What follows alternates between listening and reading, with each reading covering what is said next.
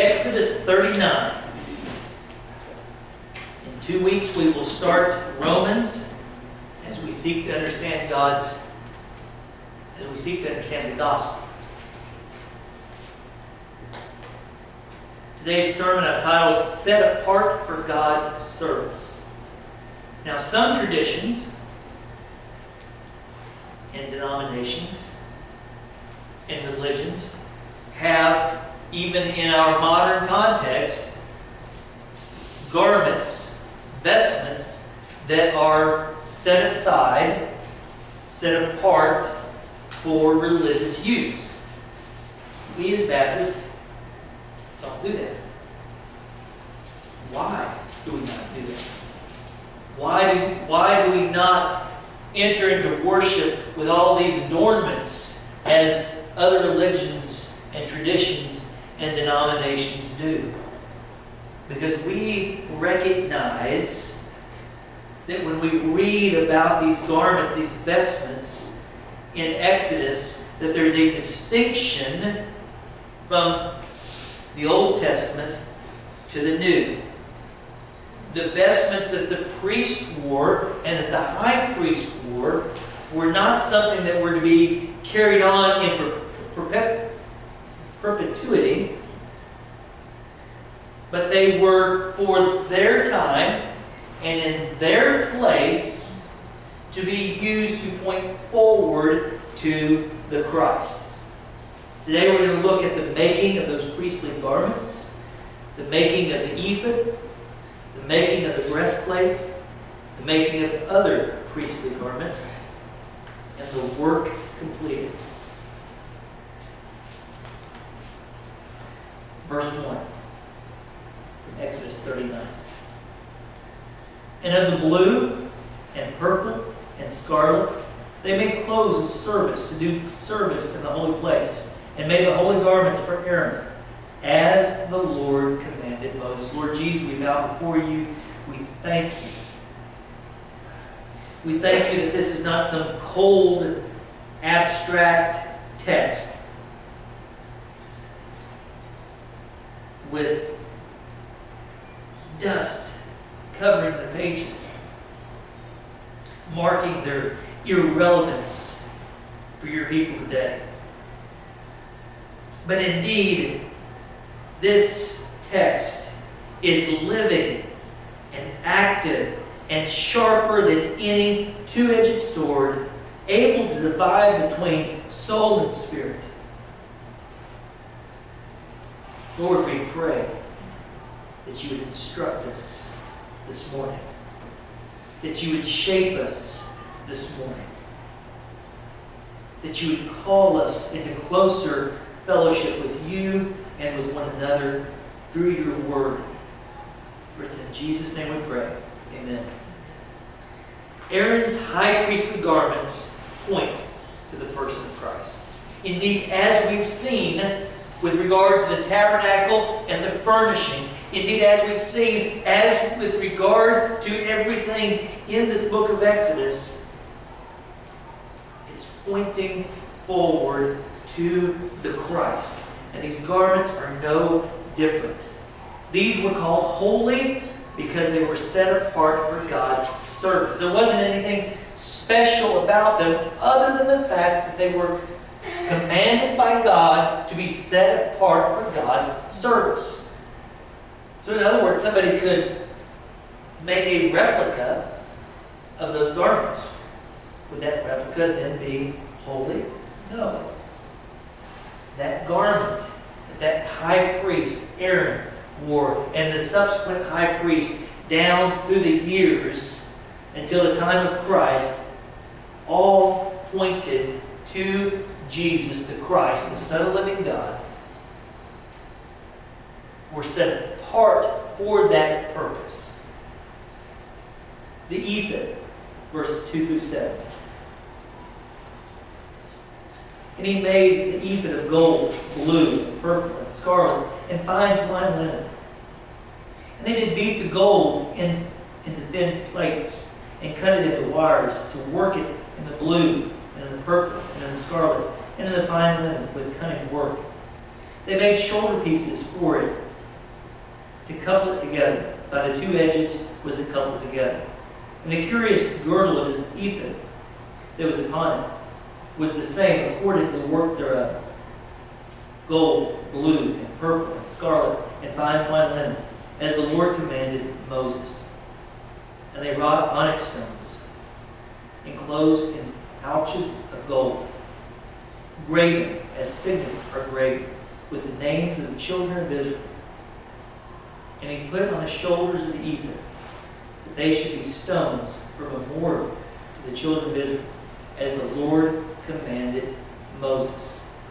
So why is it that Moses describes this as curious? That word curious is a reference to the unusual way in which the ephod was woven. It was not woven in such a way so that it would be identical, so that it would be something that the common person would wear, but rather it was woven in such a way to set this man, the high priest, apart. There again, pointing from that human high priest to Jesus, our great high priest. Jesus, in the incarnation, yes, he came as a man. He wrapped himself in flesh. He was born to a woman. He was raised in a home. He experienced every temptation as you and me experience it. But he was also set apart. He was set apart for service. He was set apart for God's service. There were 4 articles that were similar to those of all the priests. So all the priests had certain garments that the high priest wore alongside the other priests. But there were 4 articles that were peculiar to the high priest. Think about what that's pointing toward. Jesus said, "Ye are a," or not Jesus, Peter, but it was given to him by Jesus, so it wasn't entirely wrong. Peter said, "Ye are a chosen priesthood."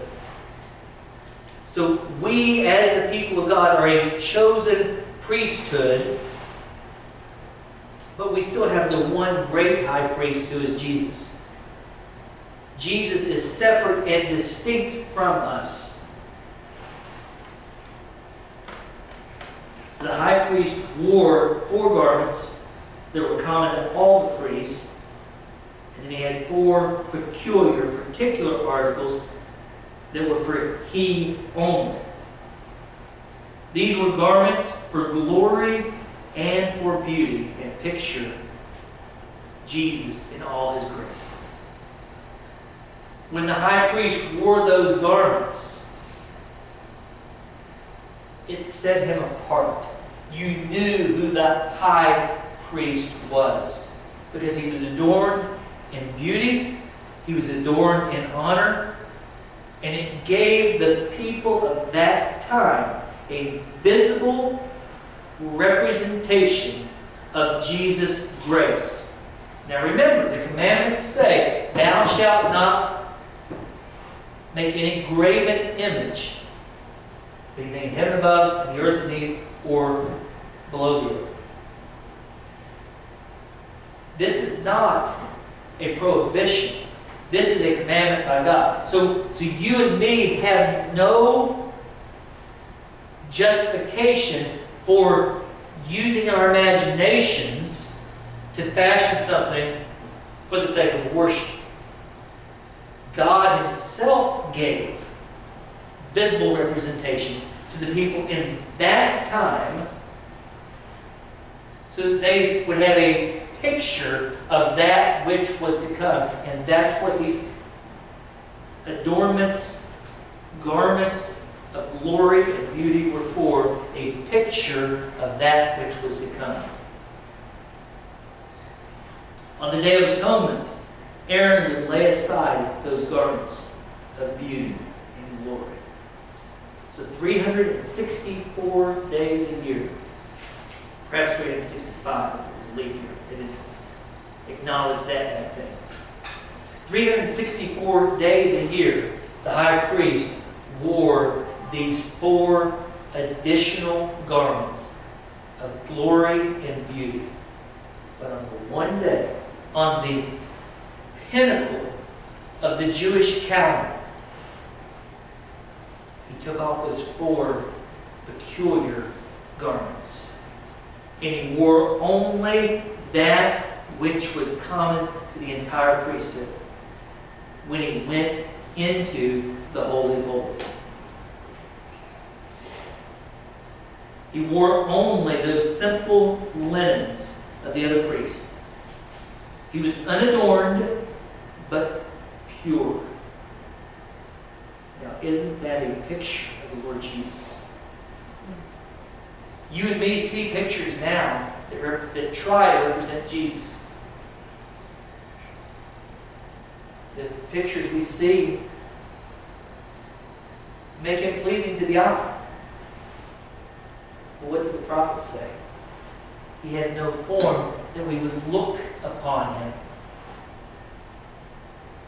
Jesus was not this figure in his humanity that captured attentions by his appearance. Jesus would have looked no different. In fact, if Jesus were to wrap himself in flesh today, you would not be able, by appearance, to separate him from the crowd. It would be the ultimate Where's Waldo?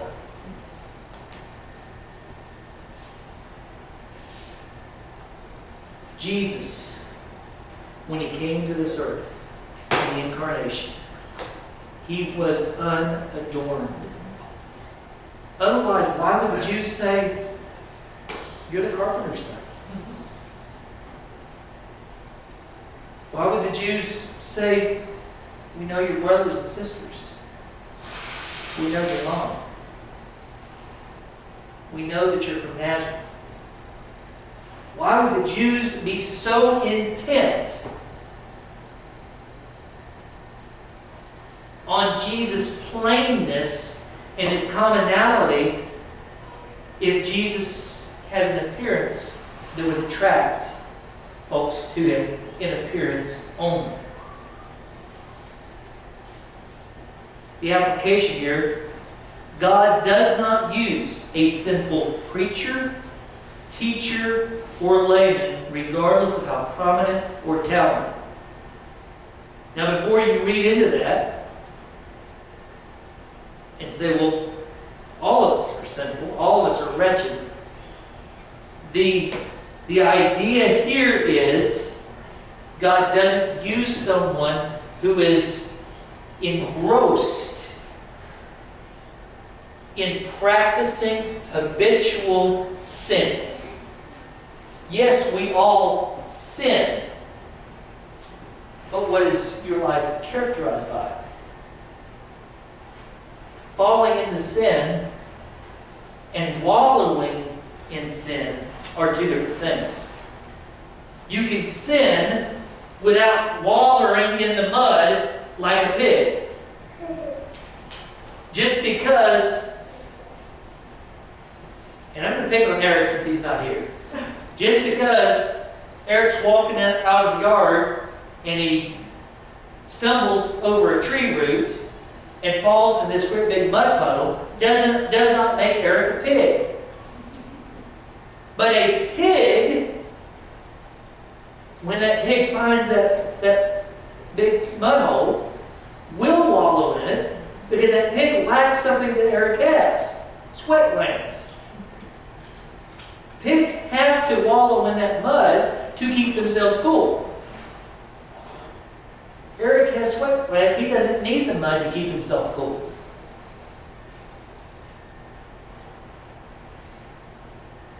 So God does not use a sinful preacher, teacher, or layman, regardless of how prominent or talented.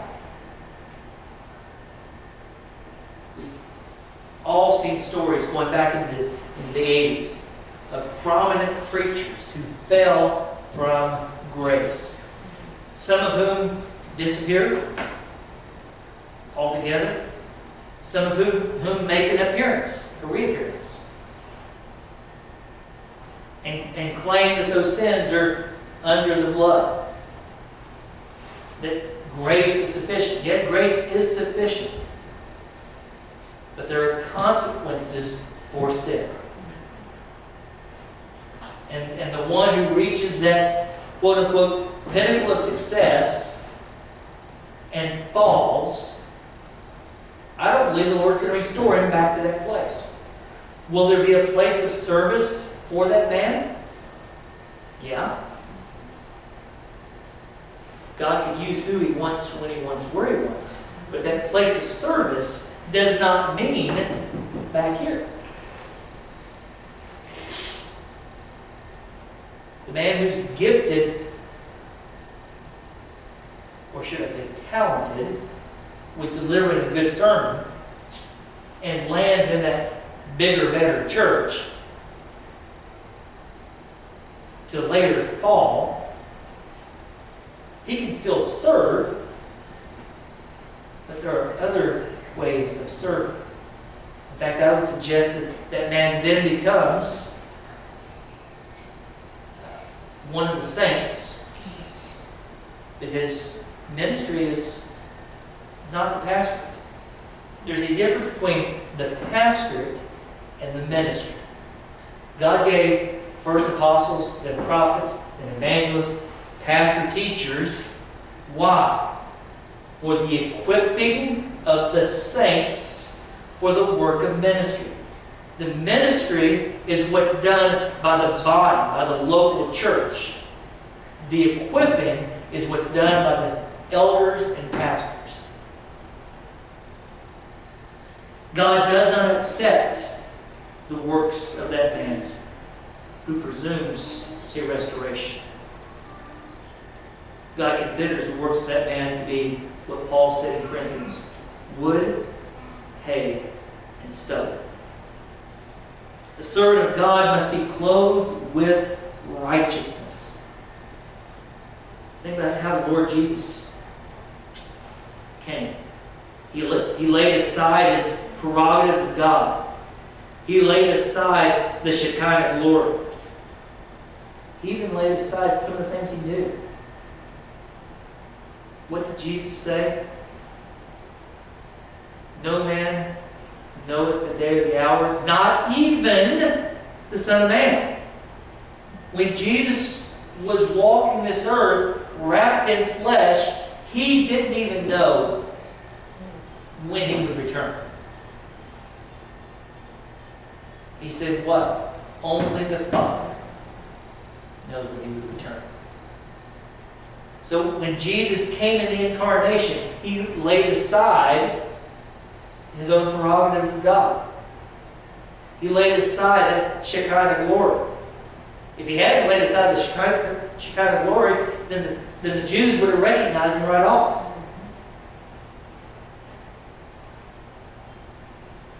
He came to earth as a man, offered Himself. He offered Himself as the sacrifice for sin. He died in His humanity. Back in the 60s and 70s, what were they going around saying? What did John Lennon once boastfully claim?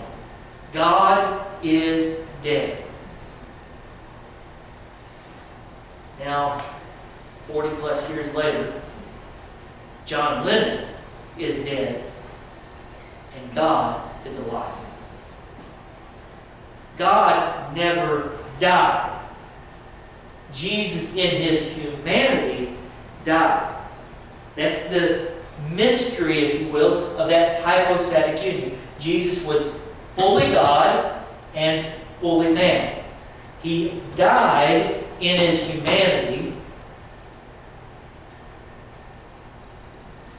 In His deity, He offered that death as the pardon and punishment for our sin. 2 Corinthians chapter 5.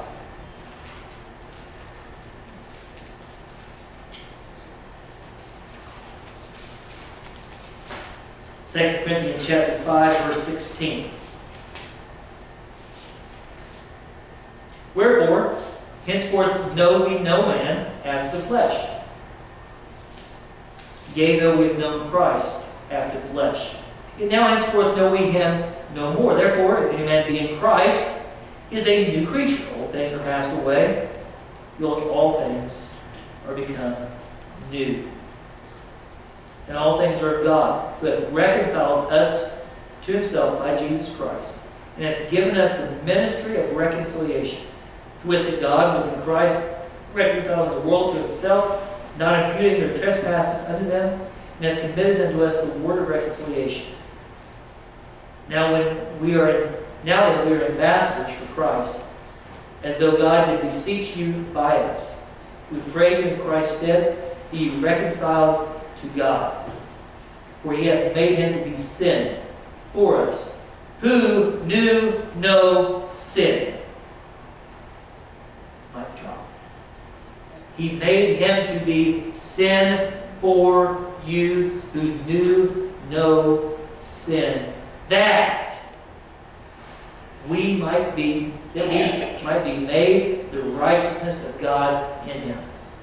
What's the power of the cross? What's the power of the crucifixion? The one who knew no sin was made sin, so that the one who knows sin is made the righteousness of God. God imputed Christ's righteousness into you and into me. Turn with me also to Hebrews chapter 7.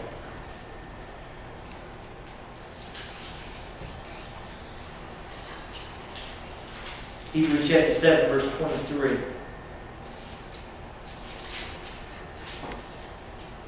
And they truly were many priests, because they were not suffered to continue by reason of death. But this man, because he continueth ever, hath an unchangeable priesthood. Wherefore he is able also to save them to the uttermost, to come unto God by him, seeing he ever liveth to make intercession for them. So these holy vestments, these holy garments worn by the priest and those specific to the high priest, were discontinued at the cross. Because those priests, that priesthood, that high priestly office was limited by the lives of the men who served in those positions. Because they could only serve until their deaths. But Jesus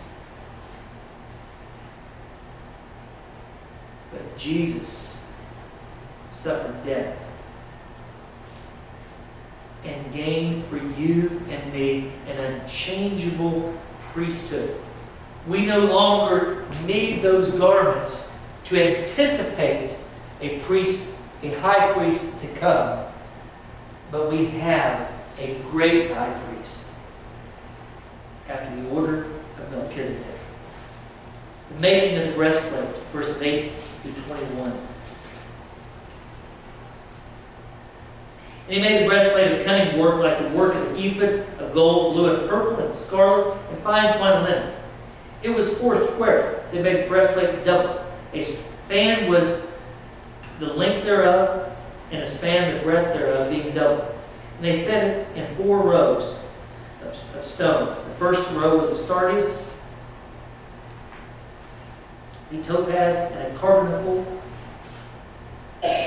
This was the first row. Second row, an emerald, a sapphire, and a diamond. Third row, a ligure, and a agate, and amethyst. And the fourth row, a beryl, an onyx, and a jasper. They were enclosed in ouches of gold and their enclosements. And the stones were according to the names of the children of Israel, 12 according to their names, like the engravings and the signet, every one with his name according to the 12 tribes. And they made upon the breastplate chains at the ends of wreathed work of pure gold. And they made 2 ouches of gold and 2 gold rings. Put the 2 rings on the 2 ends of the breastplate.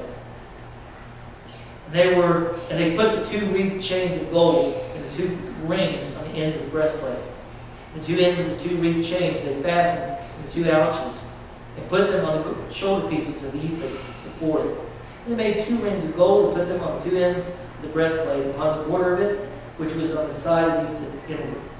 And they made 2 other golden rings and put them on the 2 sides of the ephod underneath, toward the forepart of it, over against the other coupling thereof, above the curious girdle of the ephod.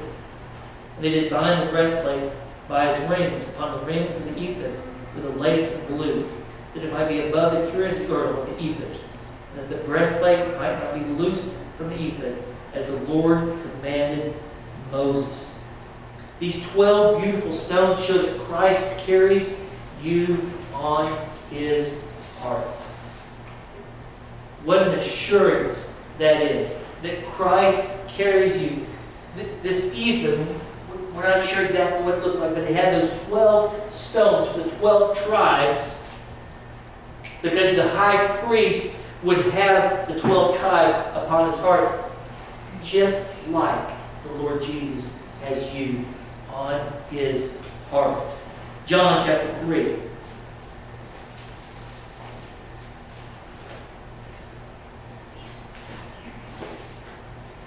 John chapter 3 will begin with that famous and famously misconstrued verse,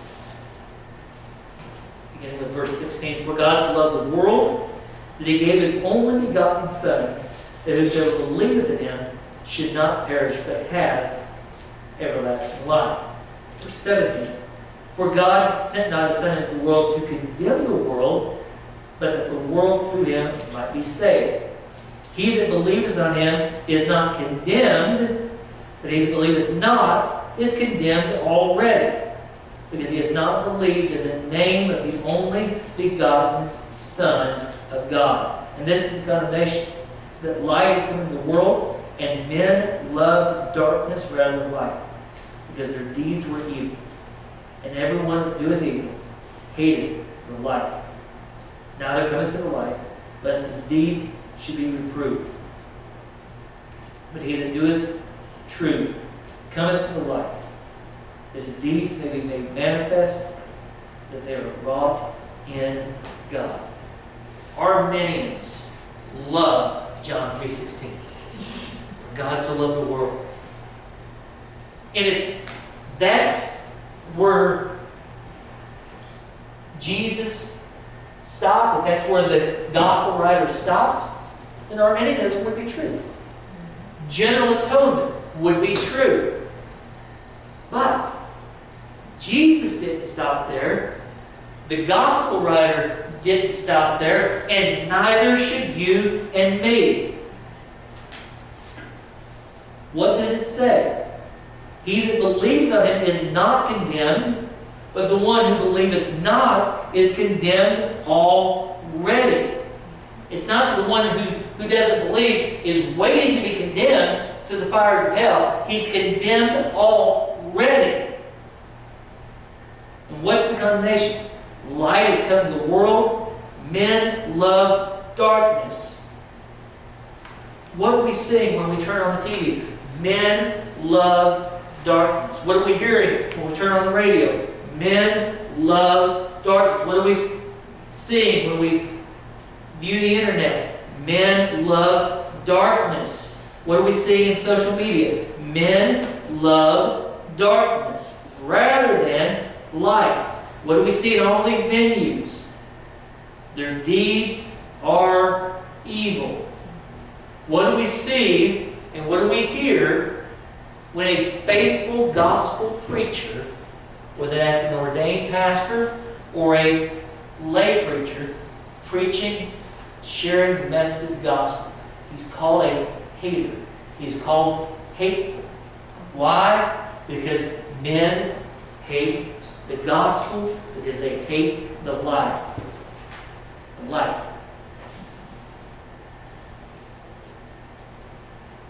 Then we see the making of other priestly garments. Verses 22 through 31. And he made the robe of the ephod of woven work, all of blue. And there was a hole in the midst of the road, as the hole of an harpin, with a band round about the hole, that it should not rend. And they made upon the hems of the robe pomegranates of blue, and purple, and scarlet, and twined linen. And they made bells of pure gold, and put the bells between the pomegranates upon the hem of the robe round about between the pomegranates. A bell and pomegranate, round about the hem of the robe to minister in, as the Lord commanded Moses. They made coats of the linen of woven work for Aaron and for his sons, and a mitre of fine linen, and goodly bonnets of fine linen, and linen breeches of the fine twined linen, and the girdle of fine twined linen, and blue and purple and scarlet of needlework, as the Lord commanded Moses.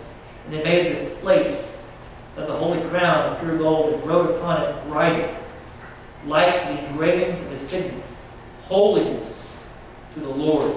And they tied unto it a lace of blue, to fasten it on high upon the mitre, as the Lord commanded Moses. The robe was adorned with golden bells and pomegranates. Now, I've already shared the purpose of those bells. One purpose of those bells was so that when the priest went into the Holy of Holies, and he was all alone and could not be seen because of the veil that separated the Holy of Holies from the holy place, at least the people could hear him. As long as he was moving about, the bells would ring. But if the ringing stopped, they knew something was wrong. And if the high priest can't survive the Holy of Holies, how much less the priestly order? Pomegranates display the fruitful life of the believer. The fruitful life of a believer. What is that fruitful life? Love, joy, peace, patience, long-suffering. On and on. It's the fruit of the Spirit. What does the fruit of the Spirit look like? That looks like speaking the gospel to the culture around you, both in word and in deed. These folks who say, well, I don't share the gospel verbally, but I live a Christian life. There's a Greek word for that. Baloney. I can't remember, Charlotte, maybe you or Nadia can remember, one of the Catholic folks in history made the erroneous claim, preach the gospel always, and if you have to, use words. I can't remember which of the Catholics said that. I've heard that before, but I can't remember. But that's baloney. Because how do you call a sinner to repentance if you don't use words? Yes, our actions need to back up and verify our words. But if we only lead a godly life and we never communicate verbally, then we can in no way, shape, or form call sinners to repentance. We must speak the truth in love. And in love includes sharing of the judgment that is to come. It includes sharing of the consequences of sin.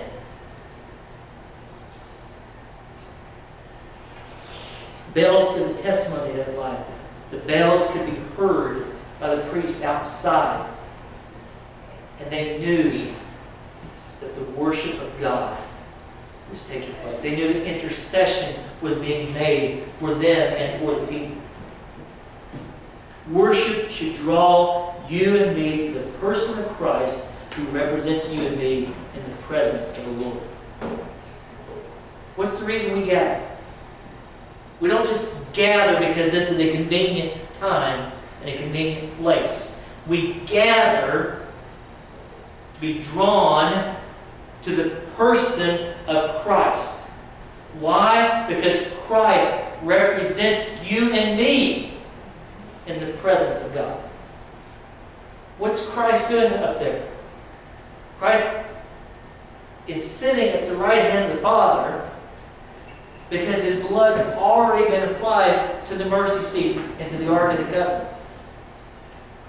He's sitting at the right hand of the Father because His work is done. It is finished.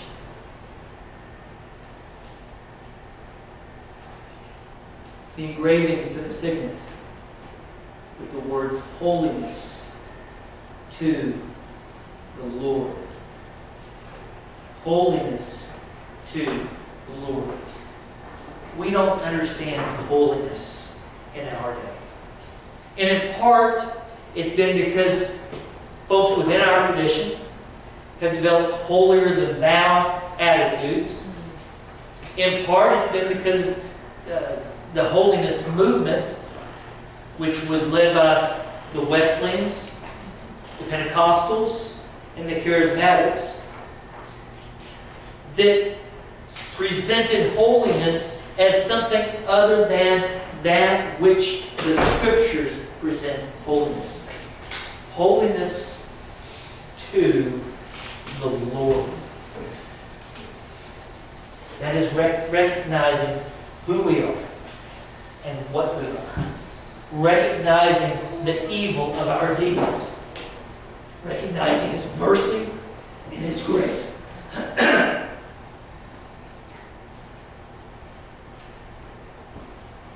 then 32 through 43.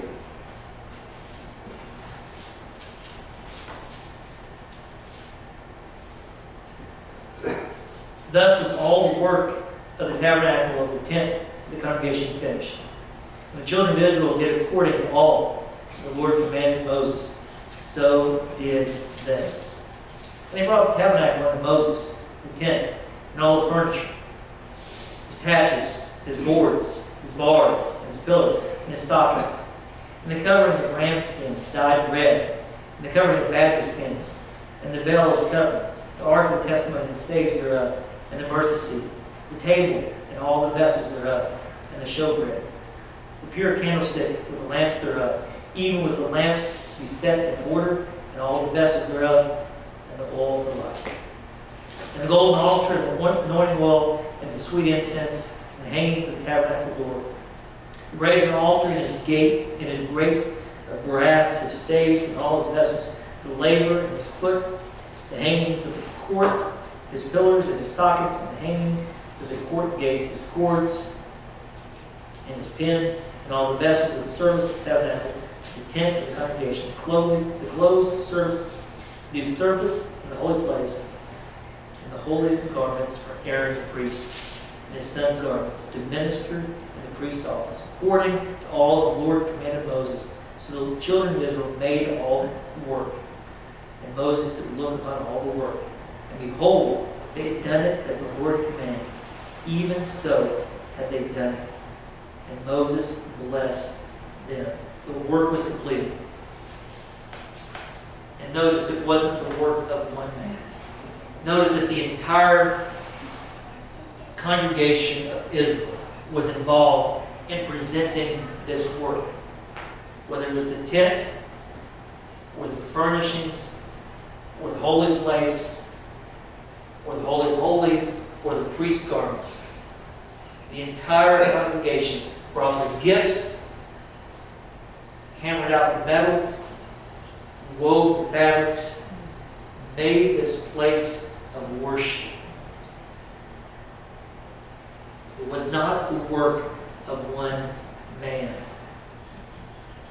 Men should have time to prepare messages by spending time before God.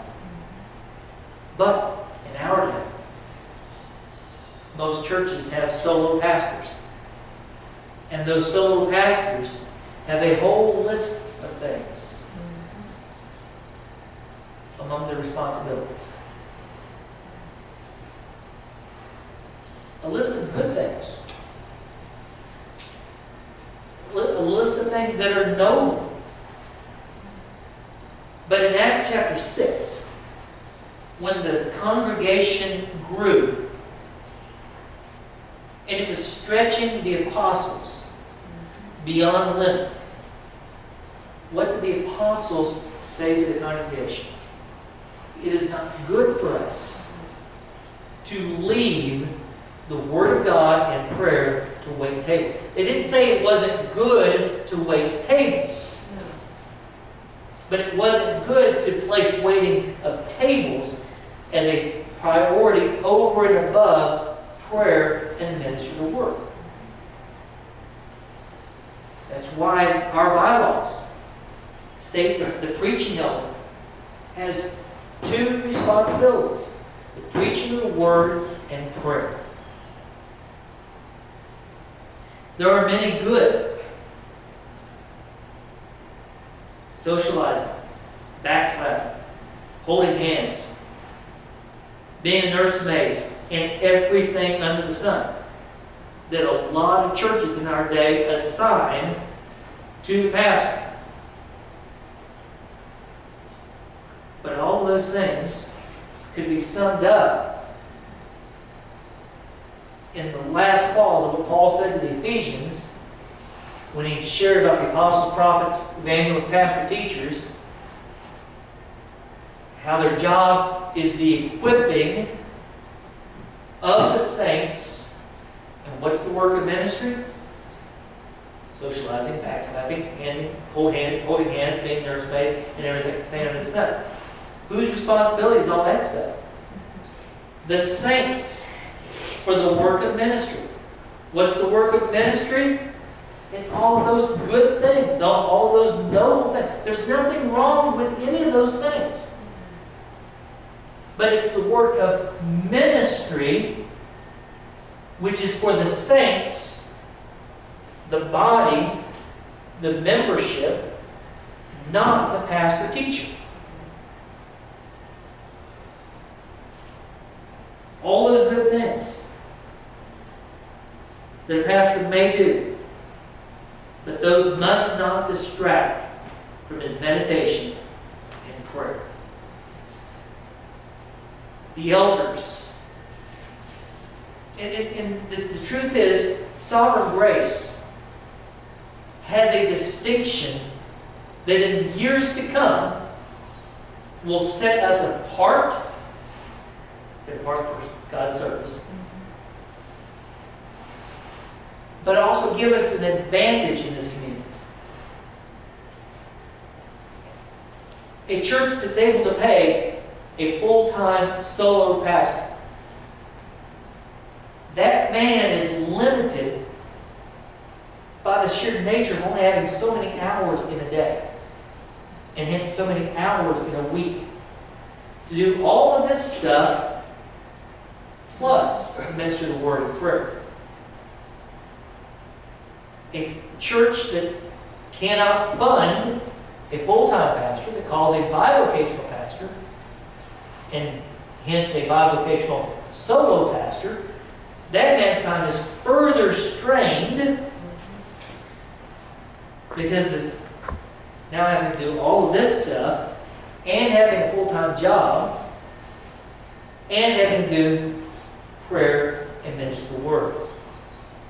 Having a plurality of elders like we have, even if the three of us are bivocational, we can still accomplish as three what no other church in the area can accomplish with one bivocational pastor, and probably not even with one full-time pastor. Because we've now multiplied the number of hours in a day by 3.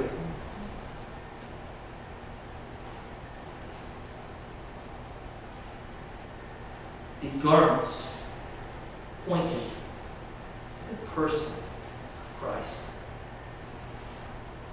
And in pointing to the person of Christ, they were done away with in the work of Christ. Because now you and me have a great high priest who sits in heaven. Now that the work is done,